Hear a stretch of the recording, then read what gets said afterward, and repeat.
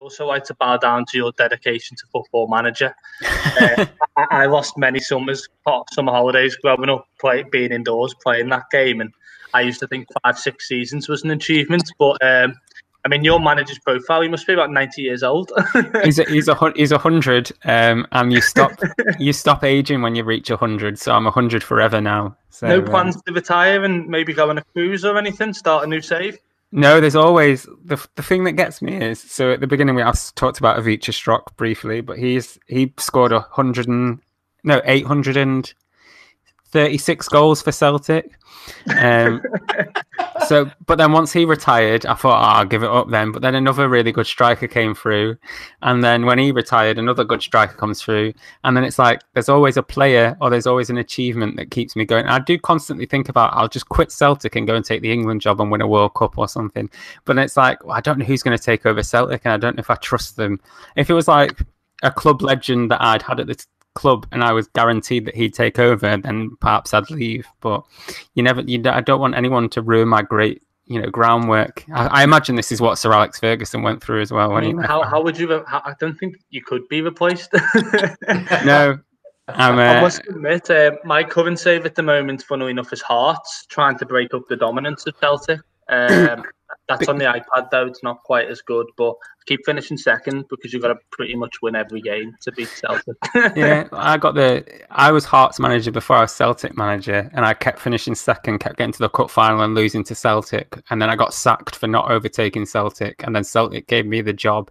So it was Hearts' loss, but because I've become so good, won Champions Leagues and things like that, the money and sponsorship of the Scottish Premier League and the number of Champions League places that they get is obviously increased massively.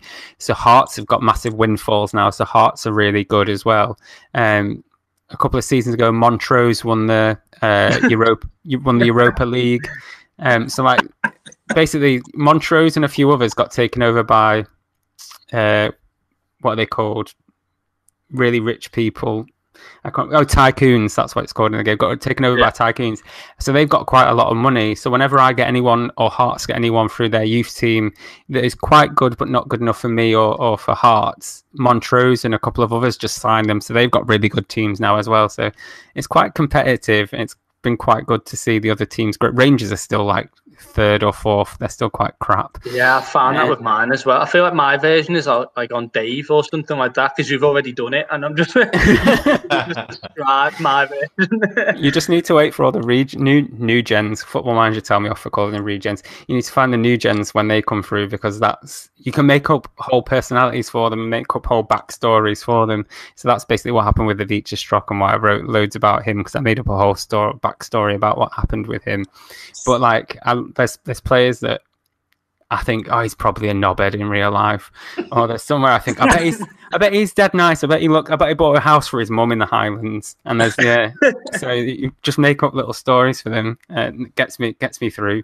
I think it's made my girlfriend quite worried about what goes on in my mind, but it's fine. Well, I think this lockdown's proven how vital something like Football Manager can be, because it's the only thing that sort of kept me sane the last few weeks. My girlfriend has absolutely no idea what she says. All you do is press spacebar, and then occasionally you click a few things, and you press spacebar again. She's like, just let me have a go. I was like, I'm never letting you touch this ever in my life. But for our anniversary a few years ago, she got me a brick engraved that's outside Celtic Park that just says Jonny Sharples manager on it. So one day we'll have to go and visit that. But So you were going on about the new gens. Yeah. I used to do the Tramier edit for Football Manager years ago, and I wasn't very good at it. Made old players too good and got told off loads. But that's pretty sure you used to get offered the chance to be a new gen, so you put your name in and they'd make you a new gen. So I wonder whether that's still there. Like all the people in the credits, it's like new gens, So now they in Football. What Football Manager was it? One of them that they asked for loads of people to send their photographs in, and they used them to whenever a new gen came through, they just had a random person's photograph that had sent their photo in. And now they do. I think some people, they've got loads of competition winners that their name in every single person's save, there will be at least one new gem with like a competition winner's name in it. And I think the same, that there's probably quite a few staff and people that work for Sports Interactive and Sega that have new gens named after them as well. But I ran a competition earlier this year which marked when Ivica Strock would have joined Celtic if it was real. It's real to me. But Football Manager, one of the people that worked there tried to get them to agree to let me raffle off a prize where you could have a new gen named after you, but it didn't get signed off in the end. But they sent me loads of other stuff, so that was all right. But I was dead gutted when they wouldn't agree to do the new gen thing. If you do start a new save, would you do a Tranmere one just for us? I don't know where I only play Football Manager 2013, so I only play a really old one. So I don't know where Tranmere were in 2012-13. Were they in League One, I think. Yeah, League One. That's not. Yeah. That was when it started just to break up the dominance of Liverpool and Everton on Merseyside. I think that'd be your challenge. Yeah, well, it's quite interesting. Liverpool got so Liverpool won the title probably about 4 seasons ago in my game, which was their first title since 1990 or 89, whichever one they won. And then they got relegated 3 years afterwards, which was, I think they must have ploughed all their money into getting the title and then just went bankrupt and got relegated. They got promoted straight away, but Everton are in League One now in my game. I think they've just got promoted back into the Championship. But Wolves are in the League Two. West Ham have been in League Two for quite a while. Port Vale are one of the big teams in England now, so it's quite interesting to see how it goes. Port Vale bought my so I had a really good left back, but I tend to sell anyone that reaches when they reach 30, but I had this really good left back, so they bought him off me for about £15 million, and then by the January they'd had enough of him, so I got him back on loan, and then I think I can't remember what happened to him. He's still playing about 37 or 38 now. He might be in Italy, where all the old players go, because it's slower. It's scary to picture the fume from Everton fans for being in League One. Oh, mate. It generates some energy that you could probably power a few major cities on. I can't remember what way round it went, but I'm sort of hoping that Liverpool got relegated first while Everton was still in the Premier League, and then they'd be gloating, and then Everton got 2 straight relegations into League One. Does sound very Everton, that. Yeah, my best mate's an Everton supporter, so it's always good when they do shit. Or you did a tweet with the top 5 funniest things that had happened in that save the other day. The funniest one is the Sunderland sacking Pep Guardiola as manager and hiring Jay Spearing as his. Guardiola had a really weird career, so I think it was him and Mourinho.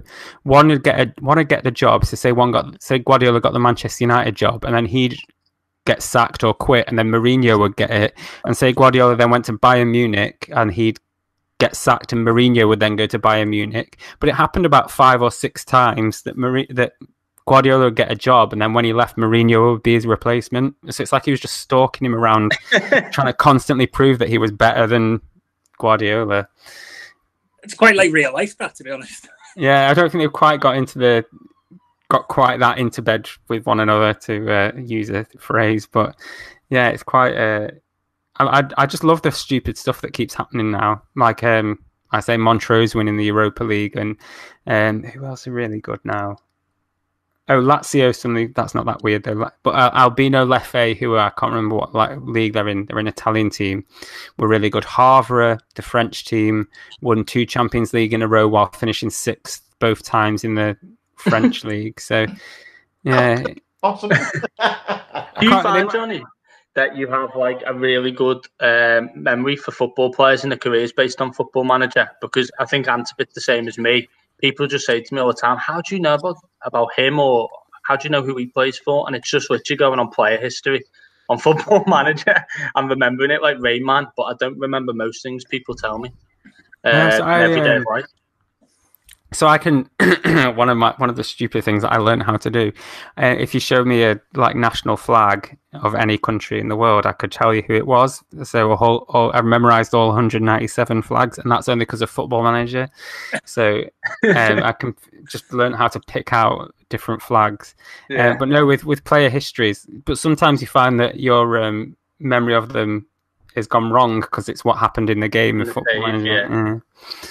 But so in mine, Eric Lamela won the Ballon d'Or, but he was Spanish, so he decided he wasn't going to be Argentinian anymore, and then became Spanish and won like 130 caps for Spain. So sometimes I'll get confused about what nationality Eric Lamela is. He's Argentinian, I think, and then he's Spanish in the game. Yeah.